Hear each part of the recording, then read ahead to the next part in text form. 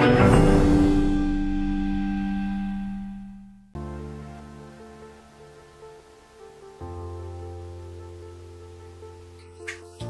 Rosen from RV Lifestyle Magazine in beautiful London, Ontario, with Andy Thomson, our Hitchens guru from Can-Am RV. Andy is one of the top Airstream dealers in Canada. And Andy, we are in the brand new Airstream Basecamp, larger model. Yeah, it's quite nice, isn't it? This is beautiful. Now, if we were in the older model, we would be sitting in the kitchen right now. That's right. And, you know, it's funny, when they first brought it out back in 2018, I said to Airstream, I said, you know, it's really too small. It needs to be a little bit larger. Well, I was wrong, because it quickly became one of their best-selling models. Yes. Now, in the U.S., a lot of people thought that was all they could tow. They came in here to look at it, and they were driving something that we could set up to tow a larger one. So it wasn't quite as big a seller for us, but we sold quite a few. You know, very ingenious use of space and storage and everything, and very, very easy to tow. But finally, they've come out with an extended one. So big difference here is you've got your dinette where we're sitting, but you still have a sleeping area at the back that you can leave made up if you want to, but also gives a bunch of living space when you don't. And it is about the easiest towing trailer that I've towed that you can stand up in. It's very, very aerodynamic. The old 16 we towed around with a Kia Soul with a 1.6 liter and a 6-speed manual just to see if we could do it, and it was amazingly how well that towed. We towed a lot of miles with it. And this isn't quite as easy as the 16, but very, very close to it. And we have it hooked on the Tesla here today, and it's almost the ideal trailer for a Tesla just because of the aerodynamics of it. Yeah, and the size and the weight. And this runs, what, about 3,900 pounds? 3,400. 3,400. Yeah. Dry weight. But that includes propane batteries, which, you know, a lot of trailer specs never include that. And when they say it's 20 foot, it's the overall length is 20 feet 2 inches. It's not called a 20 and actually 24 feet long. It's, so that's the overall, from the very front of the hitch to the very back. To the very back of the trailer. Yeah, 20 feet. And we're 7 foot 6 inches wide at the widest point. Now, of course, it tapers on both ends, and that's what creates the aerodynamics of it. The aerodynamics, yes. Yeah. And it, so I'm really impressed with it. It's, I think it'll be a great unit for a lot of people. Now this, this is a compact travel trailer, but suitable for family. Yeah. So you can sleep one, maybe two kids in, this is a 43-inch bed, so 2 kids or 1 adult. 2 kids, 1 adult. At the back, you've got essentially 2 adult-sized beds. Yeah, or that. Or people go in, and that becomes all bedroom back there. Yeah, it can become like king size almost back there, although it tapers at the end. And we haven't done it yet, but we actually could put a bunk bed across up front here as well. Well, that's interesting. Yeah, the Airstream bunks are, I call them the Airstream bunks. They don't make them anymore, but we still do. And they're like the bed on a submarine. They're an aluminum frame with a canvas in them, so they're very light. And we can suspend, because of the structure of the Airstream, we can suspend them just about anywhere. Isn't that interesting? And so it's more like a hammock sort of thing? It's a hammock held on 4 sides. Interesting. And if you ever toured a World War II submarine, that's what the beds were like in the submarine. That's where Wally Byam got the idea. Yeah. So they weigh about 8 pounds. Now, on some layouts, you just throw it back in the bedroom out of the way during the day. On this one, if you're using that as living space, that might be a bit of an issue. But it's actually sunbrella fabric, so you could throw it outside if you wanted to. You could. Well, the sunbrella is UV protective. Yeah, and it doesn't absorb. Now, one of the real attractive points of the Basecamp series is that when you open the back door, you could put a 15-foot long kayak, bicycles, all kinds of things, right down the center aisle of the trailer. We've done a couple where we put claw brackets for bike ports just inside the back door, so you can wheel a bike in, clamp it down, and it just sits there and rides, no problem at all. So there's lots of flexibility with this design, that's for sure. Yeah, amazing. Now, of course, you've got the Airstream construction quality throughout. Yes, typical Airstream construction, aluminum framework, aluminum skin on the inside and the outside, so both skins are torsion, so it makes it very strong without adding a whole lot of weight, and then allows all these shapes that make it tow well. That's gives you that flexibility. And of course, Airstreams stay on the road for generations. Yeah, oh yeah, definitely. So when the people are looking at this vehicle, now this vehicle is in the, what, 77,000 range Canadian? It's pretty close to that, yeah. Depending upon, of course, how it's equipped.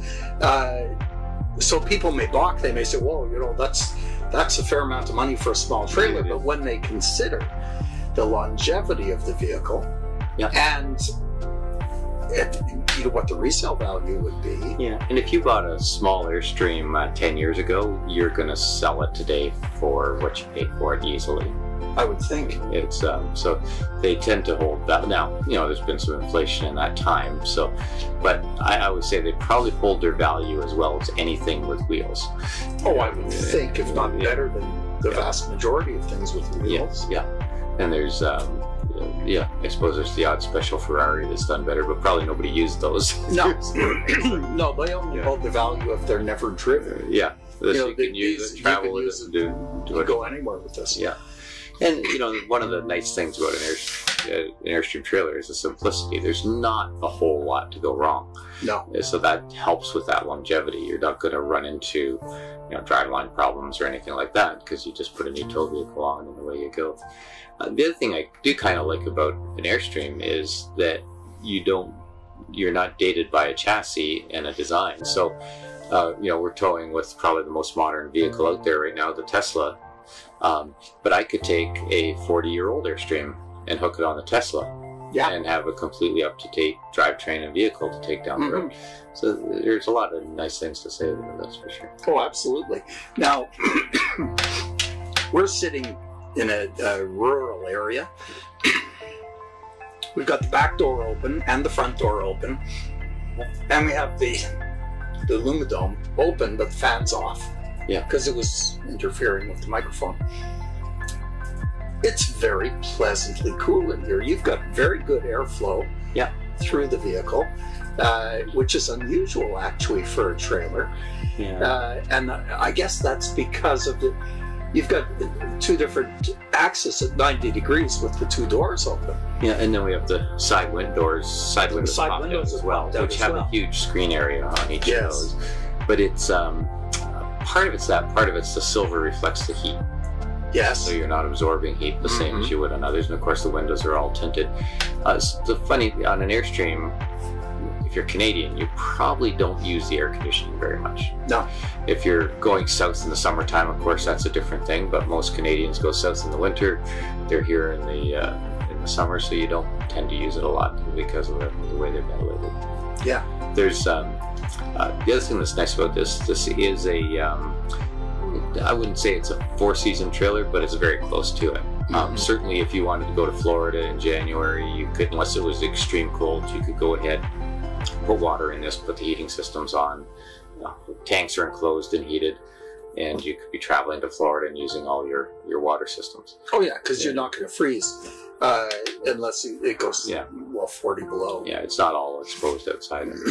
And interesting, they have a Suburban tankless water heater, but what I kind of like about that unit is the coils and everything aren't exposed outside. That water heater is completely enclosed inside the unit. There's just a small round vent, so it doesn't have the potential to freeze as quickly as a typical tankless water heater does.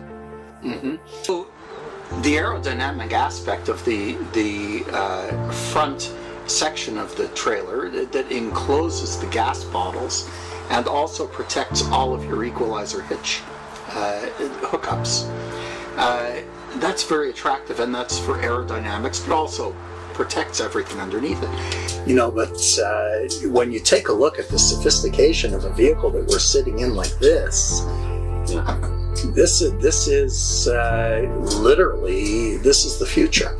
Yeah, I think for a lot of people it is. Yeah. I think in time. You know, so if people are thinking about an RV, at this stage, we're in the summer of 2021. If you're thinking about an RV in the summer of 2021, you might actually pick it up in time for the summer of 2022. But it's a good idea to do your research and to give some very serious thought to what you need. A lot of people will pick up an RV that's not the ideal size or not the ideal floor plan. And what I usually recommend to our readers when they call up, they say, well, what do you think I should do? I suggest that they go visit an RV dealer, form a relationship with an RV dealer in their area who they feel they can trust, and who's going to actually take into consideration the needs of their family. And then you spend 15, 20 minutes, half an hour inside the various RV layouts and think, if we actually had to cook dinner in here, if we were going to entertain our friends in here, if we wanted to have some people over and watch the Super Bowl inside the RV or on the patio and watch on one of the big exterior screens, does the layout work? Yeah. And you also have to think, in a lot of RVs, people can get a little bit of cabin fever. They can get a little claustrophobic. When you're in an RV, like this one is a great example, when you've got big windows and you've got a long range of vision from one end of the RV to the other, it doesn't feel at all like a small RV. Yeah, and it's and the only thing I would add to that is sometimes think of the long term and the total package a little bit. So people would look at the price of this at $70-some thousand and go, holy cow. But the one big advantage is probably whatever you're driving will tow this. You don't need to go out and buy a special vehicle. So you can buy a $40,000 trailer, but then go spend $30,000 on a dedicated tow vehicle for that. Or more. Yeah, and in 10 years, this will probably have most of its value. Yes. The dedicated tow vehicle in 10 years won't be worth much, and the less expensive, less well-built trailer will probably have lost a lot of value. So it can be, if you kind of look at the whole picture, sometimes you can get something a lot more cost-effective. Oh, absolutely. And when you're thinking, a vehicle like the Airstream, there's nothing in here to deteriorate over time. Nothing's going to rust. Yeah. There's nothing that the insects are going to eat. Yeah. And you're looking at a vehicle that could easily last 20, 30 years.